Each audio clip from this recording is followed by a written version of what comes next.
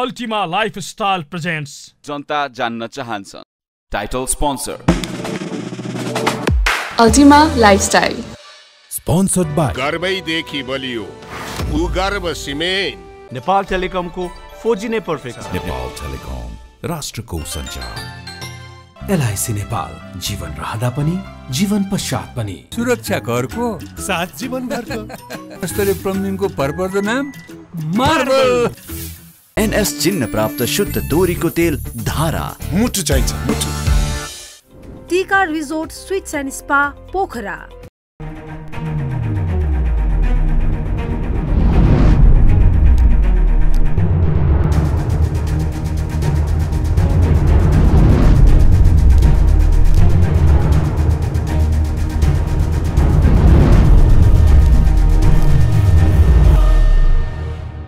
आज हामी अंग्रेजी वर्ष 2024 को बारेमा सम्भावना र चुनौतीको बारेमा विशेष रूपमा चर्चा गर्दैछौँ। हाम्रो बीचमा ज्योतिषी हुनुहुन्छ सुरेश चन्द्र रिजाजी, तपाईँलाई म जता जान चाहन्छन् कार्यक्रम स्वागत गर्न चाहन्छु। हजुर धन्यवाद। अब नेपालीहरूले पनि अंग्रेजी वर्ष मान्न थाले, किन भन्नु त, के कारण? यस्तो हो, यसको विशेषता नेपालीहरूले पनि अंग्रेजी वर्ष माने भन्नुको पछाडि चाहिँ हुन त यो अंग्रेजी वर्षको जुन हामीले हिसाब गऱ्यौँ भने यसमा कुनै पनि वैज्ञानिक आधार, कुनै पनि खगोलीय आधार र कुनै पनि ज्योतिषीय गणनाहरू चाहिँ यसमा मिल्दैन। त्यसकारणले यो पछिल्लो समयमा यो चाहिँ हाम्रो यो पश्चिमी सभ्यताहरूको जुन एउटा मौलाउँदै गएको छ, पक्कै पनि त्यसले गर्दाखेरि केही कुरा मान्ने कुराहरू भएको छ। तर यसमा चाहिँ हाम्रो नयाँ वर्ष भनेको चाहिँ वैशाख 1 गते नै हो। वैशाख 1 गतेलाई नै हामीले नयाँ वर्ष भन्छौँ पक्कै पनि। तर अंग्रेजी वर्षको महत्त्व छैन नेपालमा चाहिँ। महत्त्व चाहिँ पछाडि मात्रै आयो नि, होइन? तर महत्त्व छैन भन्नको पछाडि चाहिँ यसमा कुनै वैज्ञानिक आधार पनि छैन, खगोलीय आधार पनि छैन र यसमा कुनै चाहिँ ज्योतिषीय गणनाका आधारहरू पनि छैनन्। त्यस कारणले गर्दाखेरि यसको महत्त्व चाहिँ हाम्रो नेपालमा चाहिँ पक्कै पनि छैन। अब अंग्रेजी वर्षमा चाहिँ सम्भावना के छ विश्वमा 2024 मा? जस्तो चाहिँ द्वन्द्व, विवाद, लडाईँ, झगडा, युद्ध, तपाईले के देख्नुहुन्छ? पक्कै पनि गएको समयमा हामीले फर्केर हेर्ने हो भने अब 2023 लाई हेर्ने हो भने 2023 मा धेरै कुराहरू मानव सभ्यताको हिसाबले पनि हामीले भोग्यौँ, होइन? जस्तो चाहिँ विभिन्न खाले ठुल्ठुला युद्धहरूको कुराहरू पनि भोग्यौँ र ऋषिजी 2024 पक्कै पनि 24 मा पनि सामान्य घटनाहरू चाहिँ भइ नै रहनेछन् र 2024 को सुरुवाती समयमा हेर्ने हो भने जुन अब आउँदै गरेको केही समय पछाडि नयाँ वर्ष प्रारम्भ हुँदैछ, त्यसमा पनि भारतवर्षमा विशेष गरी भारतवर्षको हिसाबले हेर्ने हो भने त्यहाँ केही असहज परिस्थितिहरू चाहिँ निम्तिने त्यस्ता खाले ग्रह योगहरू चाहिँ बनेका छन्।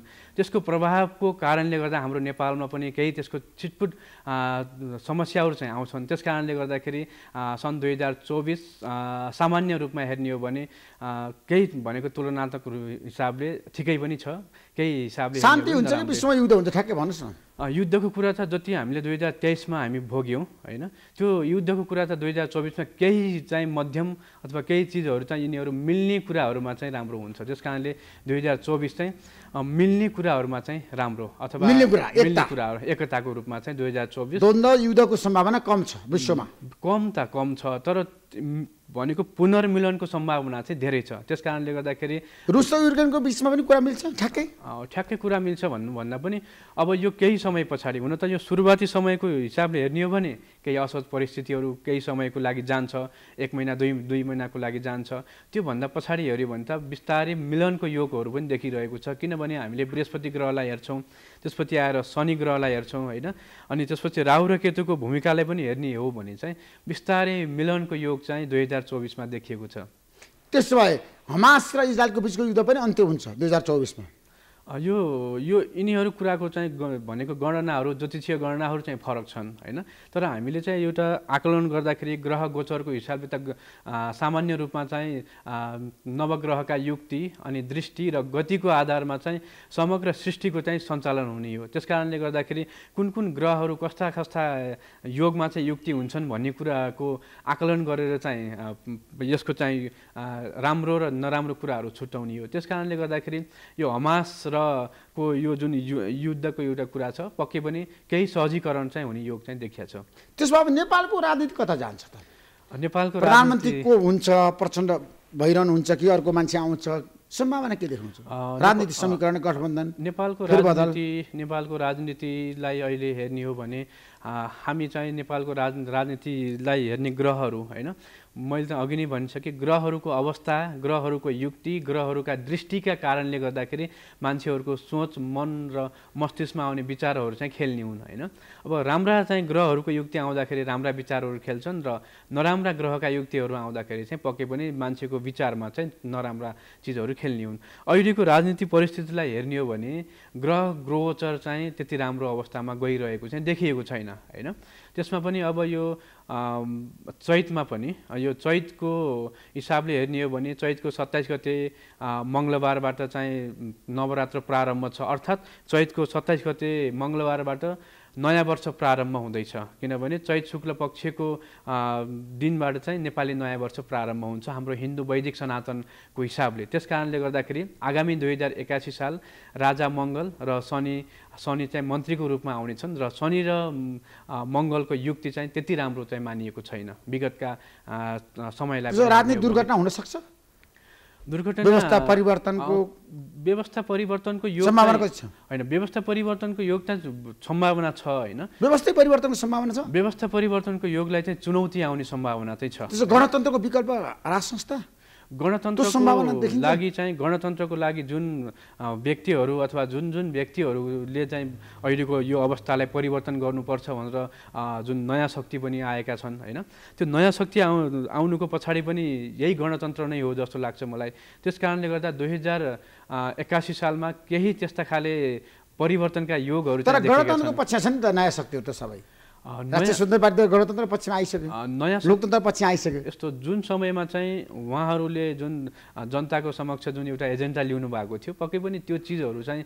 थिएन अब पछि आएर चाहिँ उहाँहरू मिल्नुहुन्छ त्यो आफ्नो आफ्नो हिसाबमा भयो तर ग्रहले चाहिँ शनि ग्रह र मङ्गल ग्रहको युक्ति राजा मङ्गल शनि मन्त्रीको रूपमा आउँदै गरेको 2081 साललाई हेर्ने हो भने त्यति सुखद र त्यति राज संस्था चाहिँ बलियो हुन्छ भन्न खोज्मा तपाईले राज संस्था त अहिले पनि बलियो छ नि राजा ज्ञानेन्द्रको जुन एउटा भूमिका हेर्ने हो भने त पछिल्लो समय त सक्रियताको हामी त भनेको राज संस्था फर्कन सक्छ ज्योतिषीको नजरमा हामी राज संस्था फर्कने भन्दा पनि वैदिक हिन्दू सनातन धर्मलाई चाहिँ हामीले अँगाल्ने हो हिन्दू राष्ट्र नेपाल बन्न सक्छ हिन्दू राष्ट्र नेपाल त छ नि अहिले कहाँ छ संविधानले राष्ट्र छ नि देशमा यस्तो हो नि संविधानले त स्पष्ट भन्छ नेपाल भनेको संघीय लोकतान्त्रिक गणतन्त्र सेकुलर राष्ट्र समावेशी राष्ट्र तर चाहिँ समानुपातिक राष्ट्र सबै कुरा नेताहरूको चाहिँ हिसाबले हेर्ने हो भने त सबैजनाहरूले आफ्नो यो वैदिक सनातन हिन्दू धर्मको परम्परा अनुसारले मठ मन्दिरमा गएर पूजा गर्ने त्यस्तै गरी एउटा धार्मिक आस्थाहरूको हिसाबले हेर्ने हो भने त सबैजनाले हिन्दू धर्मै मानिरहनु भएको छ नि हैन हिन्दू धर्म मान्ने पनि छन् क्रिस्चियन धर्म मान्ने पनि छन् मुस्लिम धर्म मान्ने पनि छन् फेरि नभए होइन नेपाल त नेपाल भनेकै विविधताको देश हो त्यही भएर हाम्रो राजा पृथ्वीनारायण शाहले पनि नेपाललाई त्यही भनेर चिनाउनु भएको थियो त्यसकारणले नेपाल एउटा फुलबारी हो विभिन्न खाले फुलहरू फुलेका छन् र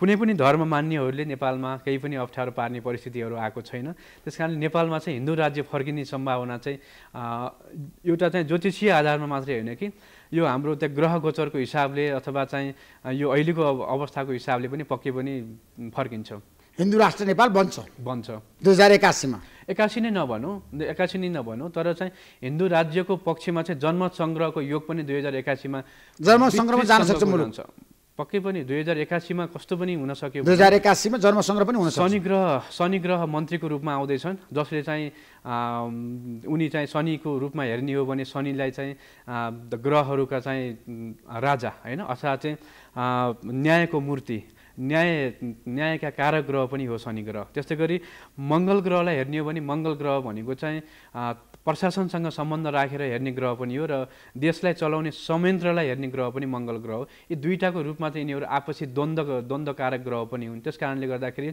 जनमत संग्रहको कुरा चाहिँ 2081 मा सुरुवातदेखि नै प्रबल रूपमा उठ्नेछ जनमत संग्रह कुरा चाहिँ उठ्नेछ पक्कै पनि त्यसपछि नेपालमा राज संस्था फर्किन्छ भने तपाईको भनाइ राज संस्थाको कुरा हामी गरेकै छैनौँ हैन त्यो सम्भावना कति छ नेपालमा राजावादीहरू भनिरहेको छ राज संस्था ल्याउँछौँ आन्दोलनमा छन् दुर्गा प्रसाददेखि तपाईले थाहा राजा निङदेलदेखि कमल थापादेखि हिन्दू राज्य भनेकै राजा सहितको हिन्दू राज्य हो हैन राजा सहितको हिन्दू राज्य नेपाल हिन्दू राज्य भनेकै राजा सहितको हिन्दू राज्य हो त्यसकारणले गर्दाखेरि हिन्दू राज्य यदि चाहिँ पुनर्स्थापना यदि भयो भने चाहिँ त्यसमा राजाको भूमिका कुनै न कुनै अवस्थामा चाहिँ आउँछ अनि पूर्व राजा ज्ञानेन्द्र शाह पनि राजा बन्न सक्ने योग छ उहाँको योग त 3 पटकसम्म राजा बन्ने योग हो नि। उहाँ त 2 पटक राजा बनिसक्नुभयो नि, अझै 1 पटक राजा बन्ने योग त ग्रह गोचरले देखाइरहेको छ हैन। ग्रहमा चाहिँ त्यो देखिन्छ, योगले बनाउने हो नि, योगले समयअनुसार मिलाएर योगले चाहिँ साँच्चै पूर्वाधार अनुसार राजा बनाउन सक्छ। त्यो त परिस्थिति आउँदै आयो भने परिस्थितिको योगले चाहिँ के संकेत गर्छ के तपाईँ त ज्योतिष हो नि, ग्रहको कुरा गर्दाखेरि ग्रहहरूका दृष्टि र ग्रहहरूको आधारमा चाहिँ हेर्ने हो हैन।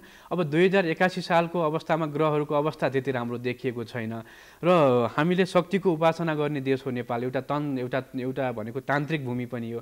त्यसकारणले गर्दाखेरि पनि हाम्रो हिसाबमा 2081 यो चाहिँ एमालेको सहयोगमा चाहिँ गर्न यो हाम्रो जुन एउटा जन्म सङ्ग्रहको एउटा आवाज उठ्नेछ, त्यसले चाहिँ एमाले जन्म सङ्ग्रहको एजेन्डा उठान गर्छ। हिन्दू जन्म सङ्ग्रहको एजेन्डा उठाउनुहुन्छ हिन्दू राज्यको बारेमा पक्कै एमाले हिन्दू राष्ट्रको पक्षमा आफूले उठाउँछ, उहाँले उठाउनुहुन्छ।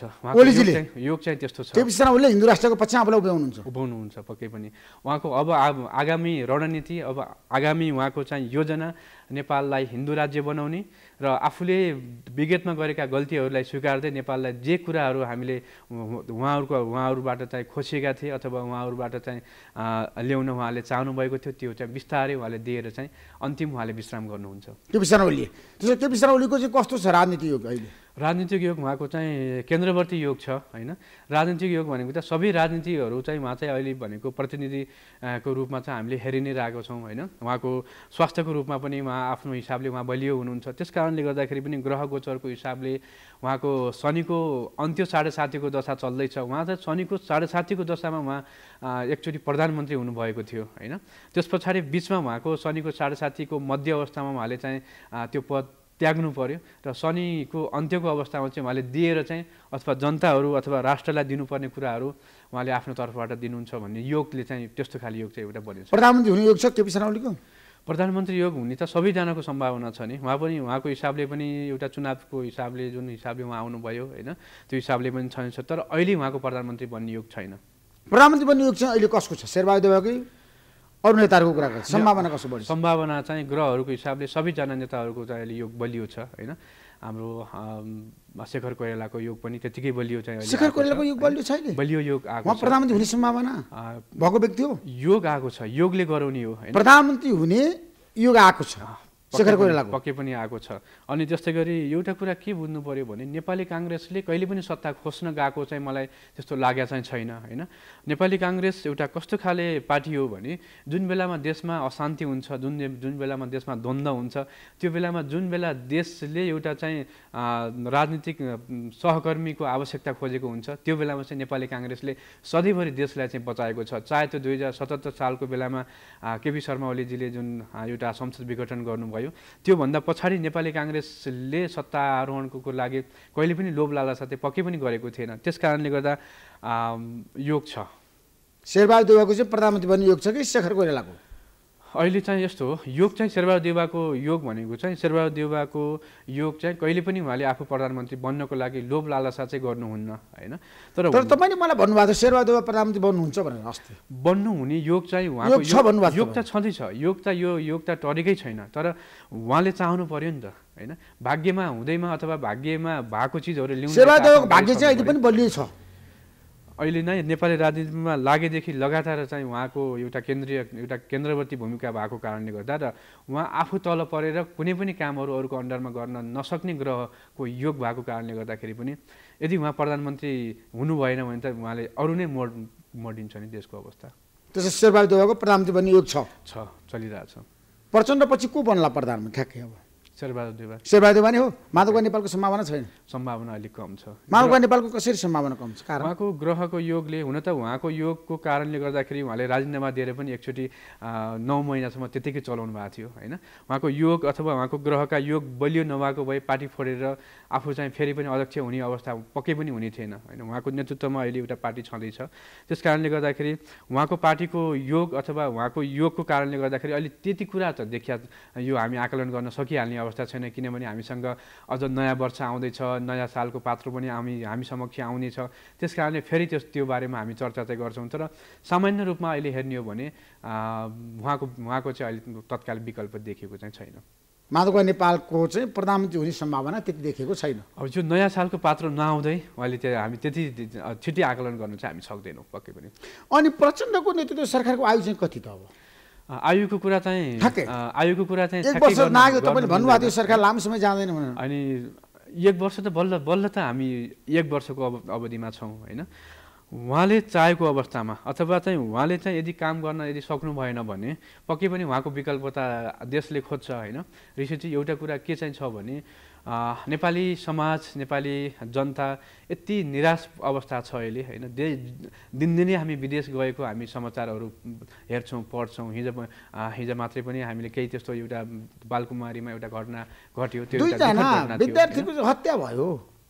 यो चाहिँ दुःखदायी समाचार हो, दुःखद कुरा हो र आम नेपालीले पनि यसको यो बारेमा निकै चासो दिएर हेर्नुभएको थियो। दुःखद घटना हो, यस्तो घटना हुनुहुन्न थियो। यो चाहिँ राज्यको अथवा राज्यसँग सम्बन्ध भएका व्यक्तिहरूले चाहिँ विशेष मनन गर्नुपर्नेछ र उहाँको बारेमा क्षतिपूर्ति दिएर मात्रै यो केसहरू हामीले निम्त्याउनु हुँदैन। यसको बारेमा विशेष छानबिन गरेर हुन त उच्च स्तरीय छानबिन समिति गठन भएको छ होइन। त्यसले अब कस्तो खाले प्रतिवेदन दिन्छ। नयाँ वर्ष पनि अब सुरुवात भइसकेको छ। त्यस कारणले गर्दाखेरि पनि आगामी दिनमा आगामी समयमा र नयाँ वर्ष 2024मा यस्ता खाले कुनै पनि घटना नहोस् भनेर चाहिँ हामी प्रार्थना गर्छौँ। अब प्रचण्ड कति समय प्रधानमन्त्री हुनु होला ठ्याक्कै? थोरै एउटा प्रचण्डजीको अस्ति पनि मैले तपाईँको यही कार्यक्रममा भनेको थिएँ। प्रचण्डजीलाई चाहिँ मङ्सिरको 19 गते एउटा खड्को छ भनेको थिएँ होइन। त्यही बेलामा चाहिँ उहाँका सहकर्मी अहिलेका गृहमन्त्रीज्यूको एउटा चाहिँ स्वास्थ्यमा गम्भीर समस्या हामीले देख्यौँ। जसले गर्दाखेरि पनि सरकारलाई धेरै अप्ठ्यारो पर्ने अवस्था आउन खोजेको थियो। त्यो एउटा योग एउटा टर्यो होइन। यिनी योगहरू टर्ने कुरा हुन्। कतिपय कुरामा योग बन्दै आएको कुराहरू चाहिँ कसैको ग्रहले टार्ने अथवा कसैको ग्रहको कारणले गर्दाखेरि त्यो योगहरू भङ्ग हुने कुराहरू छ। अब चाहिँ चैतको 27 गते फेरि मङ्गलबारबाट नयाँ वर्ष प्रारम्भ हुँदैछ। अर्थात् हामीले नवरात्रको प्रारम्भ चाहिँ चैतको 27 गतेबाट हामी गर्दैछौँ। त्यो बेलामा चाहिँ राजा मङ्गल त्यसपछि शनि चाहिँ मन्त्रीको रूपमा चाहिँ आउँदैछन्। त्यो बेलामा चाहिँ प्रचण्डजीले फेरि सावधानी अपनाउनु पर्नेछ। प्रचण्डलाई खतराको घन्टी बजिरहेको छ। प्रचण्डजी यस्तो एउटा पात्र हो, उहाँले हरेक पटक उहाँले चाहिँ अप्ठ्यारो परिस्थितिमा सहेरै आउनु भएको छ होइन। कुनै पनि अवस्थामा चाहिँ उहाँलाई सजिलो छैन। चाहे उहाँ प्रधानमन्त्री भएको अवस्थामा पनि उहाँले आफ्नो पारिवारिक रूपमा धेरै अप्ठ्यारो परिस्थितिहरू भोग्नुभयो। त्यस कारणले प्रचण्डजीको योग, प्रचण्डजीको ग्रह र प्रचण्डजीलाई देशले खोजेको एउटा कुरा त छुट्टै छ। तर समस्या के भयो भने प्रचण्डजी एक्लै हुनुभयो। उहाँलाई साथ दिने सारथीहरू चाहिँ सही नभएर हो कि देशले जुन हिसाबले चाहिँ एउटा गति पाउनु पर्थ्यो त्यो चाहिँ पक्कै पनि पाएन। उहाँ एक्लै। गृहमन्त्री नारायण श्रेष्ठको चाहिँ भविष्य राजनीतिमा कति देख्नुहुन्छ? मैले उहाँको ठ्याक्कै चाहिँ ग्रह गोचरहरू हेरेको चाहिँ छैन होइन। त्यस कारणले गर्दाखेरि मैले उहाँको बारेमा आकलन चाहिँ गर्न सक्दिनँ। तर पार्टीको हिसाबले हेर्ने हो भने त मैले योभन्दा अगाडि तपाईँको कार्यक्रममै भनेको थिएँ, माओवादी सरकारलाई अब आउने समयमा मङ्सिरको 19 गते गएको मङ्सिरको 19 गते एउटा खड्गो छ होइन। त्यो खड्गो पार गर्यो भने चाहिँ केही समयको लागि चाहिँ फेरि यो सरकार अगाडि बढ्छ। त्यस कारणले त्यो 3 महिना ढुक्कसम्म प्रचण्डलाई कुनै समस्या छैन। चैत महिनासम्म छैन। त्योभन्दा पछाडि यदि उहाँको सहकर्मी सत्ता ढल्ने भनेको चाहिँ व्यक्तिगत रूपमा चाहिँ कुनै पनि प्रधानमन्त्री भएको व्यक्तिले चाहिँ सत्तालाई भनेको अप्ठ्यारो पार्ने होइन कि उहाँका सहकर्मीहरूले अप्ठ्यारो पार्ने हो। यदि उहाँका सहकर्मीहरूले उहाँलाई सही तरिकाले साथ दिन सक्नु भएन भने चाहिँ यो सरकार चैतभन्दा पछाडि फेरि अप्ठ्यारो अवस्थामा पर्छ। नारायण श्रेष्ठ तत्काल हट्न सक्ने सम्भावना के छ गृहमन्त्रीबाट? तिनी कुराहरू चाहिँ अहिले तत्कालै हामी आकलन गरिसक्ने अवस्था चाहिँ छैन। किनभने नेपाली काङ्ग्रेस त्यस्तै गरी नेपाली काङ्ग्रेसको नेतृत्वले अहिले के चाहेको छ भने तत्कालै चाहिँ देशमा अशान्तिको लागि फेरि पनि हामी त्यही अवस्थामा पुग्ने भन्ने कुरा चाहिँ अहिले गर्दैन जस्तो लाग्छ। त्यस कारणले जस्ता खाले ग्रह गोचरहरू पनि अहिले छैनन्। हामी चाहिँ 2024को पूर्व सन्ध्यामा छौँ। यसले चाहिँ 2024 चाहिँ विशेष गरी भारतवर्षको लागि केही अप्ठ्यारो परिस्थितिहरू आउँछन्। भारतमा समस्या आउँछ राजनीतिमा पक्कै पनि। त्यहाँ चाहिँ अब काङ्ग्रेसको भूमिका महत्त्वपूर्ण हुँदै आउनेछ 2024 भन्दा पछाडि। त्यसको प्रभाव नेपालमा प्रत्यक्ष रूपमा पर्नेछ र भारतमा दुईजना ठुला व्यक्तिहरूको पनि एउटा चाहिँ कुनै न कुनै प्रकारले दुर्घटनाको योगहरू देखिएका छन्। त्यस कारणले गर्दा पक्कै पनि यो अब यसको चाहिँ हामीले केही न केही सामना गर्नुपर्नेछ नेपालमा। र एउटा महत्त्वपूर्ण के छ भने बीजेपीको भविष्य कति छ आगामी निर्वाचन भारतमा मोदीको प्रधानमन्त्री हुने सम्भावना कति छ तेस्रो पटक यी कुरा दुई पटक त यी कुराहरू पक्कै पनि हामीले भारतको विषयमा हामी धेरै चासो दिँदैनौँ किनभने हामी आफ्नो देशलाई राम्रो गराउन खोजिरहेछौँ होइन तपाईँ रात दिन आफ्नो देशलाई राम्रो गराउन पक्षमा राख्नु भएको छ तर भारतको भूमिका पक्कै पनि नेपालमा लागू हुन्छ होइन यदि भारत राम्रो भयो भने नेपाललाई राम्रो हुन्छ तर भारतमा भएको शनिको 7.5को दशा त्यो विगतमा त्यो एउटा हटिसकेको छ त्यस कारणले गर्दाखेरि पनि छिटफुटका घटनाहरू चाहिँ सुरुवाती समयमा देखिएका छन् त्यसको प्रभाव चाहिँ हाम्रो नेपालमा पर्न सक्छ प्रभाव नेपालमा पर्न सक्छ केही सावधानी चाहिँ अपनाउनु पर्छ केही सावधानी अपनाउनै पर्छ है पर्छ पक्कै पनि त्यसो भए ठ्याक्कै एउटा निष्कर्षमा पुगौँ न त देशको राजनीति सङ्कटग्रस्तै छ अहिले जुनसुकै बेला जे पनि हुनसक्छ व्यवस्थामाथि प्रहार नयाँ शक्तिहरूले पनि प्रभावकारी रूपमा भूमिका निर्वाह गर्न सकेन नि यस्तो छ अहिले आएका नेताहरू यस्तो छ उनीहरू पनि विवादमा परे यस्तो छ देशको अवस्था कस्तो भने देशमा हाम्रो देश भनेको एउटा गौतम बुद्धको देश होइन शान्तिको देश माता सीता जन्मेको देश त्यस कारणले यहाँ सबै चिजहरू हामी कहाँ छ तर हामी कहाँ चाहिँ कस्तो चिज भएन भने सबै चिज खण्डित भएको चिज भयो कि खण्डित भनेको चाहिँ कुनै पनि शक्तिले चाहिँ पुरा कार्यकाल चलाउन नसक्ने एउटा यो खण्डित योगहरू हामीले चाहे त्यो नेताहरूको चिना हेर्दाखेरि होस् अथवा अन्य कुनै व्यक्तिहरूको आश गरेका व्यक्तिहरूमा पनि यो खण्डित योगहरू देखिएको छ खण्डित योगहरू कस्तो योग हो भने एउटा चिजले पूर्ण रूपमा चाहिँ काम गर्न नसक्ने त्यो भए भएर त यो सम्भावना त कमै रहन्छ नि त्यस कारणले आगामी दिनहरूमा आगामी वर्षहरूमा पनि नेपालको भविष्य त्यस्तै नै रहनेछ र अब हामीले अध्ययन गर्ने कुराहरू एउटा विषय के रहेको छ भने अब आगामी दिनहरूमा नेपालले कसको नेतृत्वमा देशले अहिलेको अवस्थामा हेऱ्यो भने चाहिँ अहिलेको सम्भावना चाहिँ 2084 सम्मको योगमा अथवा 2084 सम्मको ग्रहको गोचरले हेर्ने हो भने अहिलेको नेतृत्वले जे गरेछ 2084 मा पनि त्यही नै गर्नेछ होइन तर नयाँ पार्टी नयाँ शक्ति नयाँ आएका दलहरूमा पनि हामीले उहाँलाई कम रूपमा हामी हेर्न चाहिँ मिल्दैन त्यसकारणले गर्दाखेरि 2084 भन्दा पछाडिको अवस्थामा चाहिँ देशले पक्कै पनि नयाँ चिजहरू खोज्छ तर 2084 भित्रमा हामीले एकचोटि चाहिँ जनमत संग्रहको चाहिँ एउटा जनमत संग्रह हुन्छ 84 सम्म एकपटक पक्कै पनि देशको लागि एउटा देशले दुईटा चिजहरू खोजेको छ होइन हामीले धान्न सक्ने कुरा र हामीले धान्न नसक्ने चिजहरू हामीले जुन चिजहरू अपनाएका छौँ ती चिजहरूको बारेमा चाहिँ नेपाली जनताले चाहेर बनेका चिजहरू र नेपाली जनताले नचाहँदै गरेका चिजहरूमा त एकचोटि जानु पर्यो त्यसको लागि चाहिँ पक्कै पनि सामूहिक रूपमा नेताहरूको एउटा आह्वान हुन्छ भूमिका रहन्छ त्यस कारणले गर्दाखेरि जनमत संग्रहले एउटा चाहिँ निकास दिन्छ त्यसभए सिके राउतको सम्भावना के छ भालिन शाहको सम्भावना के छ हर्क साम्पाङको के छ गगन थापाको के छ विश्वप्रकाश शर्माको के छ उहाँ अहिले जति पनि तपाईँले नाम जनार्दन शर्माको वर्षमान पुनको अहिले जति पनि तपाईँले नेताहरूकै युवा जति पनि तपाईँले नाम लिनुभयो योगेश भट्टराईको शङ्कर पोखरेलको ईश्वर पोखरेलको के छ सबैजना अहिले तपाईँले जति पनि नाम लिनुभयो सबैजनाको ग्रह गोचर चाहिँ बलियो होला त्यस कारणले उहाँ चाहिँ केन्द्रवर्ती भूमिकामा सबैजना हुनुहुन्छ होइन अब जसको ग्रह बलियो छ त्यो ग्रह बलियो भएको व्यक्तिले गल्ती कहिले पनि स्वीकार्दैनन् त्यस कारणले हामीले ध्यान दिनुपर्ने कुरा के छ भने गल्ती जसले स्वीकार्दैन त्यस्ता खाले व्यक्तिहरू अथवा त्यस्ता खाले राजनीति गर्ने व्यक्तिहरूबाट हामी के आश गर्छौँ भने गल्ती नस्वीकारिसके पछाडि त त्यो हामीले गरेको गल्ती जुन यो अहिलेको अवस्थामा जुन गल्ती छ त्यो अवस्था नस्वीकारेपछि सामूहिक रूपमा आउनु पर्यो त्यस कारणले तपाईँले जति पनि नाम भन्नुभएको छ त्यो सबैजना एकै ठाउँमा आएर जनमत संग्रहको रूपमा हातेमालो हुनेछ र नयाँ शक्तिबाट नयाँ चिजहरूबाट चाहिँ यो देश अगाडि बढ्नेछ त्यस कारणले 2084 भन्दा अगाडि हामीले चुनाव जनमत संग्रहको भोग्नुपर्ने योग चाहिँ पक्कै पनि छ 2084 अघि नै जनमत संग्रह चुनाव भोग्नुपर्छ देशले अवस्था त्यस्तो आएको छ ग्रह त्यस्तो आएको छ योग त्यस्तो आएको छ र अहिलेको परिस्थिति हेऱ्यो भने पनि त्यस्तै नै राष्ट्रिय स्वतन्त्र पार्टी सरकारमा जान सक्छ बीचमै सम्भावना कति छ सरकारमा जान सक्ने त पहिले पनि राष्ट्रिय स्वतन्त्र पार्टी गएकै हो होइन अब के तत्काल यस्तो हो राष्ट्रिय स्वतन्त्र पार्टी मैले अघि जे कुरा भने नि यदि जन्म संग्रह भएर यो संघीयता खारेज गर्ने धर्मनिरपेक्षतालाई हटाउने त्यसपछि देशमा चाहिँ पहिलेको अवस्थामा ल्याएर चाहिँ देशलाई चलाउने अवस्था सबैजनाको भयो भने त सबैजना सरकार राष्ट्रिय समिति सरकार बन्न सक्दैन जन्म संग्रह हुने भनेकै सबैजना पार्टीमा एकबद्धता भएर नै जाने हो नि त्यसकारणले चैतभन्दा पछाडि 2081 सालमा सुरुवाती समयमा नै जन्म केपी शर्मा ओलीकै प्रस्तावमा चाहिँ जन्म संग्रह हुन्छ केपी शर्मा ओली एउटा त्यस्तो खाले एउटा शक्ति हो त्यस्तो खाले एउटा ग्रहयोग भएको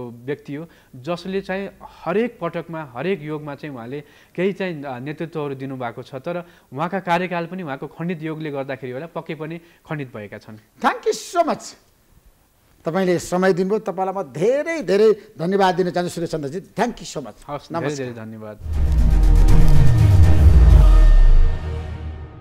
Ultima Lifestyle presents जनता जान्न चाहन्छन्।